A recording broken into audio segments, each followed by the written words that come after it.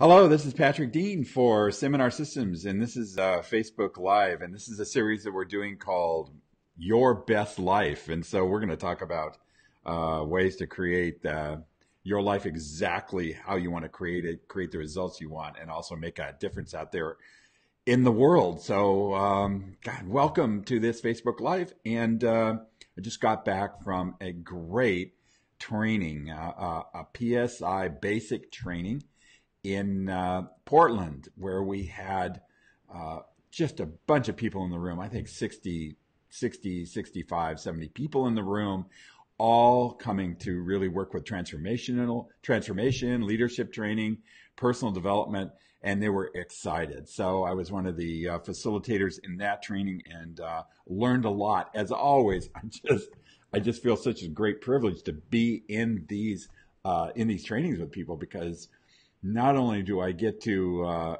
listen to people's story and learn a ton about it, I get to put it into action in my life. And I'm always trying to be a student in the work that I do. So anyway, in a moment, I'm going to talk about a decision we all have to make in our life. And I'll tell you about that decision. It's like a light switch. It's an on or off decision.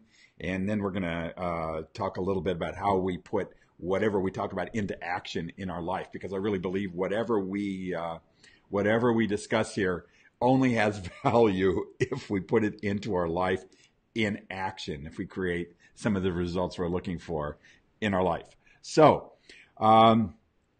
this decision, first of all, about me, for some of you, this is the first time you've been on a Facebook Live with Seminar Systems or with me. I'm Patrick Dean, and I am the owner of a company called Seminar Systems, and we do leadership, team building, and personal development training in countries all over the world. I've worked with over 30,000 people in my career, and I also am doing mentoring and coaching, executive mentoring and coaching for people, or life coaching, and I'll talk a little bit about that at the end of this Facebook Live. But let's get to this major question. And I'm going to answer. I'm also going to talk story here a little bit. So, awesome. Here we go. I want to talk about, first of all, I want to talk about the decision, one decision that we can make in life that's really important. And I think that decision is whether we are going to take on life as spectators or as players. I want to distinguish between those two things. I think that when you go to a football game, or when you go to a game and you go live to the stadium and you walk in there and you have your banners and you have your shirt for your team, and you cheer your team on, and you just feel the energy in a stadium. If any of you have been to a sporting event like that, you feel that energy, and that's awesome energy, and you get to be around people who are cheering for that team as well. And that's great. But also, that is called being a spectator. And the reason this is being a spectator is because you're in the stands. You're not actually down on the field, obviously. So down on the field is being a player. Now, there's a value to being a spectator in life. There's a value to sitting back and watching other people do things. There's value there's a safety in that. There's that you can watch other people down on the field taking the chances and taking the risks, and you're in the stand, and there's a great benefit for that, because, as I said, there's a lot of energy about cheering your team on. There's a lot of energy about being with people that are spectating. Now, the idea here that I want to talk about is a way to look at your life as if you're a player. Now, the great thing about being a player, when you make a decision to be a player, it means that you are willing to get out there and take a look at your purpose in life, for one.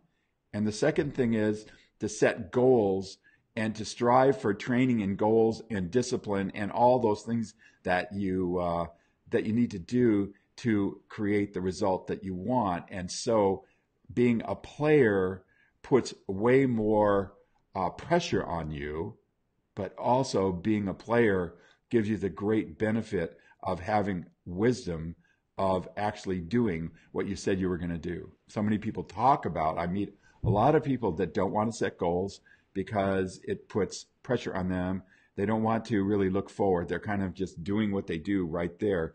And that's what I call spectating in life. That's where you are working with circumstances. When you sit back, and when you're working with commitment, it means that you are looking forward to what's important to you. So as you listen to this tonight, what I'd like you to ask yourself is, what's important to you? And as I've worked with all day long with some of my mentoring clients, is what is your best life in 1 year? What do you want to do in 3 years? Where do you want to be in 5 years? So many people kind of sit back and just let things come at them. And really what I want you to do is to take a look at where you're going to be in 1 year, 3 years, and 5 years. What's your best life look like? And how are you going to get from where you are now to where you want to be? And we're going to talk a little bit about a context, a way of looking at life that we can do that.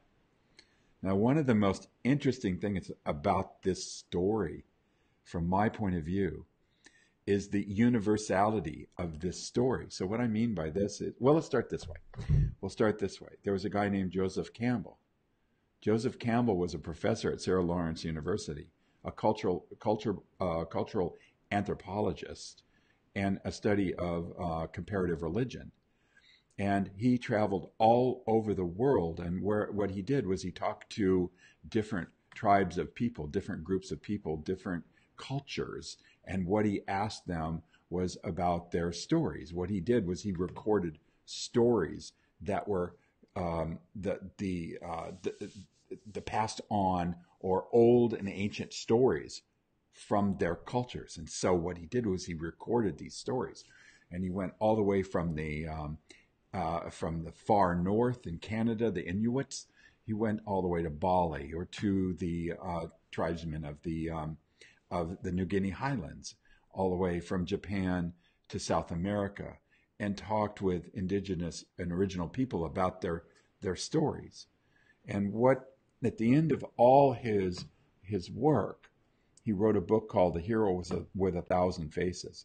And here's what that book was about. It was about the fact that no matter what culture he was in, no matter where he talked about the original stories of the culture or things that were passed on from the elders to the kids, there was one story that showed up in every single culture. Every culture had this story.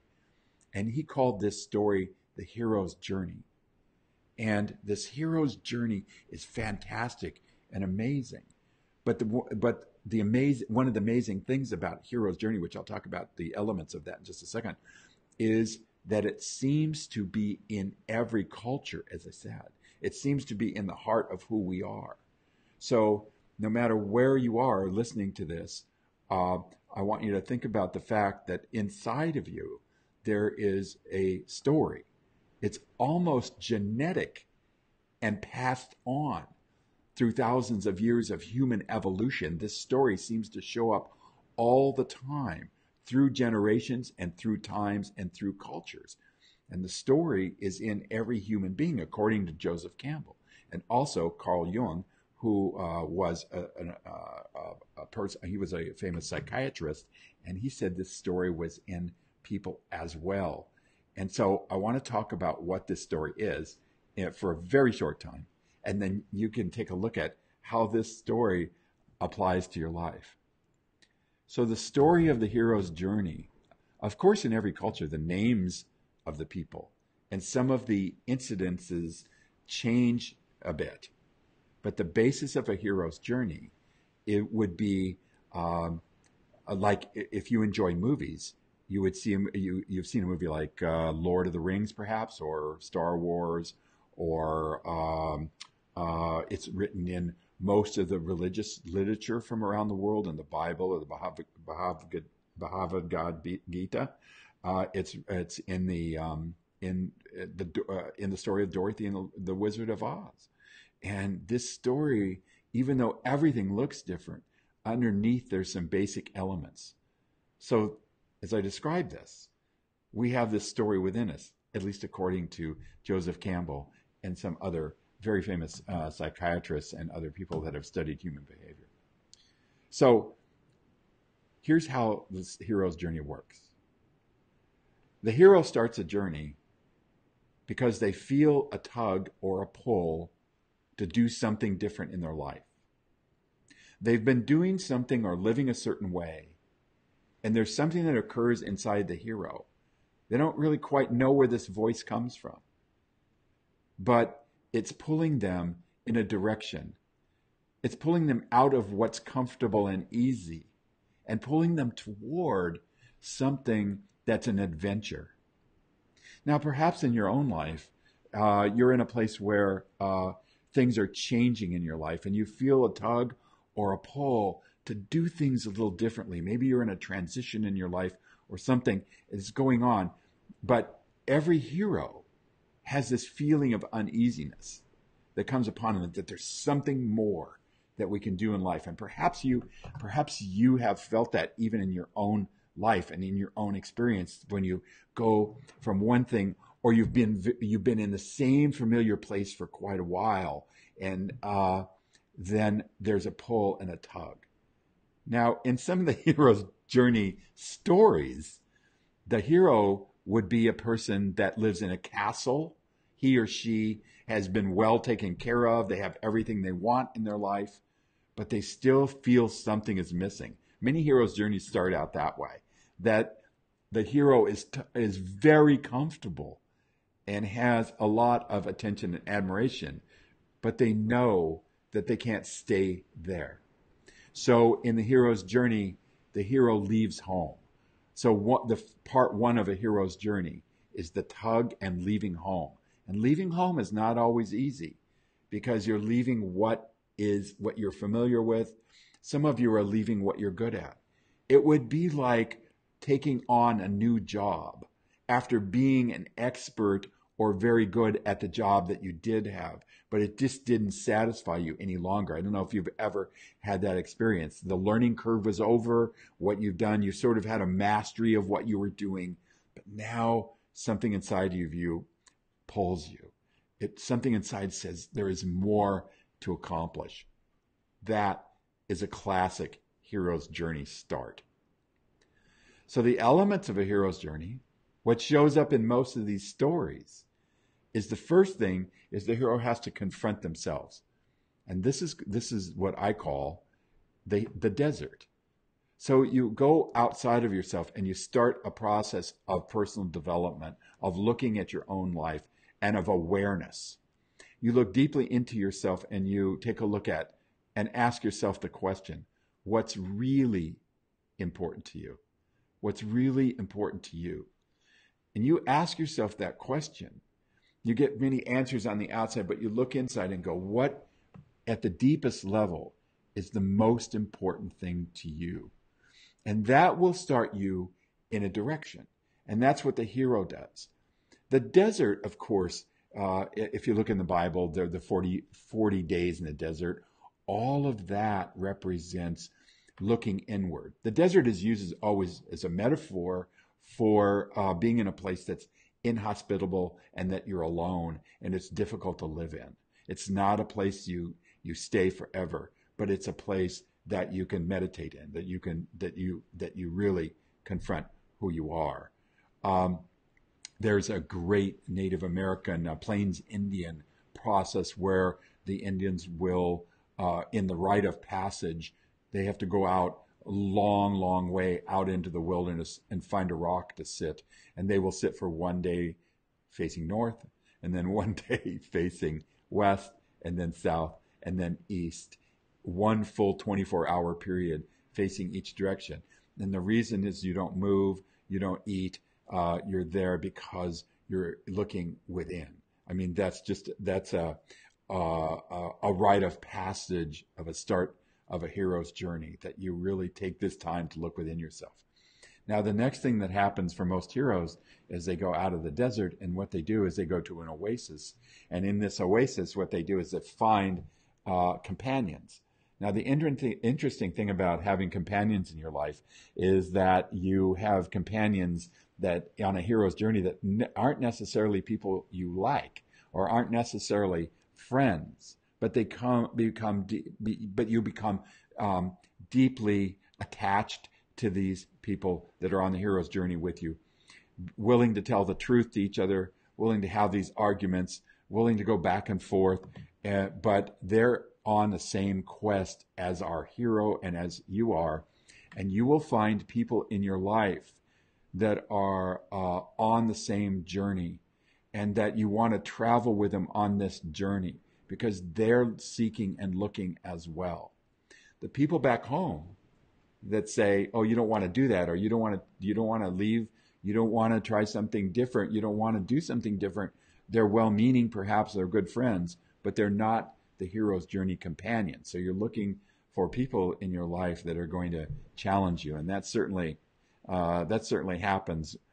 Just look at the movies I mentioned, Lord of the Rings or Dorothy and the Wizard of Oz, where they were at each other all the time, but they developed a deep connection and a deep love for each other in the fact that they were headed in this hero's journey together. So it's always great for you to find some people in your life who challenge you, who really believe in you and challenge you, and have those people around you. Then the next stage of a hero's journey is finding people of wisdom. In every hero's journey, there's the people that have been on the journey before, and those are people of wisdom. Now, they don't go on the journey with the hero. They don't go on the journey with you, but they will share what they experienced on their hero's journey. And that wisdom and that sharing and finding people of wisdom, like a mentor or a coach, like a teacher, like somebody in your life who has been down that trail before, that really is valuable, incredibly valuable. But like I say, they can't take the journey for you because only you can take a hero's journey for yourself. So once you have met people of wisdom, maybe you take the next step. Now, the next step I call the jungle, and it shows up in all kinds of different ways from in the hero's journey story around the world. But the jungle is the real confrontation with the deepest part of who you are. The jungle is the representation of the jungle, of course, is you're hacking your way through this jungle, and you're hacking your way through your past, and you're hacking your way through your belief systems, and you're hacking your way of everything that you thought was absolutely true. You're looking at the whole thing that we all have about needing to be right and needing to have the answer and that has to be stripped away for us to get to the next level of our experience. And a lot of the training and work that I do is around taking a look at fixed belief systems and how they limit us and limit our ability to create happiness in life. So that's hacking your way through the jungle, and that takes courage, bravery, honor. It takes a lot of stuff to hack your way through. But once you're through that journey, once you've gotten kind of clear of the jungle, what the hero sees then, and I'd like you to picture this in your mind as well, what the hero sees is this mountain, this slope that goes up to this beautiful mountain with snow on the top of it. And we know that the end of our hero's journey, or at least the prize in the hero's journey, is at the top of the mountain. And so we've now gotten out of the jungle, and we're to the part of the hero's journey called the climb. And the climb is about just staying with it and practicing it and doing it over and getting good at it. And during the climb, in every hero's journey story, is the fact that you're going to meet what's called the obstacle, the insurmountable obstacle. That's where David and Goliath's story is a hero's journey. David and Goliath is where you meet something you don't think you're going to overcome, and you battle and overcome it because just through your commitment. Now, maybe this is a place that you think about turning around. It definitely is. So a moment in an idea to build a business is when, like I was reading about the people that started Uber, and they got this idea. They brought it into 2 years of incredibly hard work to get all this software and stuff in place where they could start this amazing company. And they found out the day before they started the company that most of the cities in the United States were thinking of banning Uber. And so they had they met the insurmountable obstacle. The insurmountable obstacle they overcame by just putting one foot in front of the other, going to battle legally, going to battle and reassuring people, going to battle and showing how great this is going to be, and all that kind of stuff. But they had to really step into the power, because most people would have just, or perhaps most people would have just given up. So you can't, on this battle on the mountain, you can't give it up. You want to keep going and listen, because that place that tugged you away from the original is still inside of you. So the battle of the insurmountable odds is oftentimes in literature or in movies a battle of inside yourself. And it's a battle inside for your confidence and your self-worth. It's a battle that you sometimes have to stand alone and do. And so the hero's journey has the battle of the insurmountable odds in some way. Now the hero in a hero's journey overcomes the insurmountable odds, and they arrive at the top of the mountain. Now what's at the top of the mountain? Imagine going in a cave, and here's a huge treasure chest. And you open up that treasure chest because this is what you've been looking for.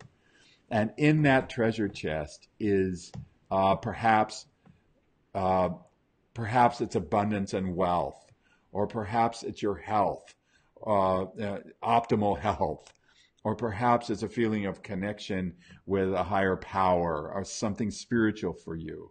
Perhaps it's a family that you're looking to connect with, or other people that you want to bring into your life, something that you've always desired and always wanted.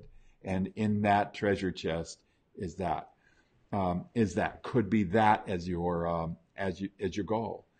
But also in a hero's journey, there's something that the hero gets that's worth its weight in gold and more, and that's wisdom that you got from taking the journey.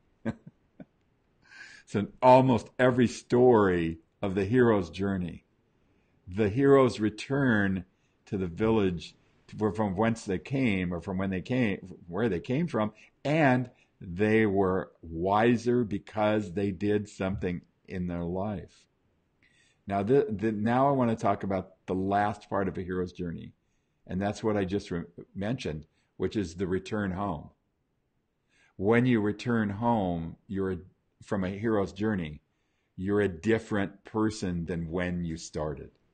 All of you know this in your life, that you've done a hero's journey of some kind, where you learned something about yourself or about people or about the world that changed your viewpoint, changed how you saw the world, and you became stronger and more confident within yourself, that you brought out courage that you might not have thought you had, because you did this hero's journey, and you're different in a way, different than when you started. The obligation for a hero returning then is to become a teacher of the other people who haven't taken the journey. Then you become a person of wisdom. Our hero becomes a person of wisdom. And there's an obligation for a hero to teach and pass on their wisdom to younger people, or to people who haven't, as I said, haven't been on the journey before. And that's one of the most gratifying and exciting and amazing places of the hero's journey, is to share your wisdom with the people in your return, and maybe even start people on their hero's journey. So the point of the hero's journey is that you are in motion and that you are going somewhere. You're not quite sure how it's going to work, but you have put yourself into motion. How you know you're on a hero's journey, that you're moving toward what is hard or difficult, or learning something that requires you to get outside your comfort zone. A hero learns to not say yes to things that they don't believe in, or do things that they don't believe in. You say yes to your principles and values. You narrow down and simplify what's important to you. You're on a hero's journey. A hero is a giver because they know that the one of the greatest things in life is to be able to reach out and give to other people, part of purpose. Um, uh, Again, a hero's journey is always about narrowing down and removing anything that's superficial, that is not part of something that's important to you. It's being able to take things out of your life or take things that interfere with the experience of who you are. And that's a great part about being a hero. And as a hero, you want to really begin your journey with the search for your purpose. And you want to begin your journey for the look for goals and actions to support that purpose. So that is really it on the hero's journey. You can sit back and become a spectator and watch things and take it easy. And there are moments when that's a great thing to do. And then there are moments where you know that your life was set up for some adventure and you want to take that adventure on, even when it's hard and even when it's difficult. So what you want to do really to begin this journey is to take a look at what's important to you. One great way to do that is I'm going to encourage you to find a coach. I'm going to encourage you to find a mentor, somebody that can work with you and walk with you a bit on this journey to make sure that you're on this hero's journey. And so you find this person. It may be somebody that can coach you at work. It may be somebody that of wisdom in your family that has a lot of experience, but you want to choose this person that hasn't just sat back and sort of knows about it. You want to choose somebody that's made the mistakes, that's been on the journey, that's had the wins. Find people like that. They're just so invaluable. Begin talking to people and be curious about what other people are saying, and listen to people as they talk about some of the things that they came up in their hero's journey. So again, find yourself a great mentor or coach. Now, if you're interested in that, taking that step right now, I have on the screen here something called My Time Trade, that if you take that URL, copy it, and put it into your browser, you're going to come up with my personal calendar. We can have a conversation. There's no obligation. There's no charge for that. But I can set you in the right direction, finding a great coach, or maybe even you and I can work together. I have some great coaches that are working with me now around health, great coaches that are working with me around business. And I can help you in any of those areas or turn you on to a great coach. So make an appointment. We can have a conversation, or you can email me at patrick@seminarsystems.com.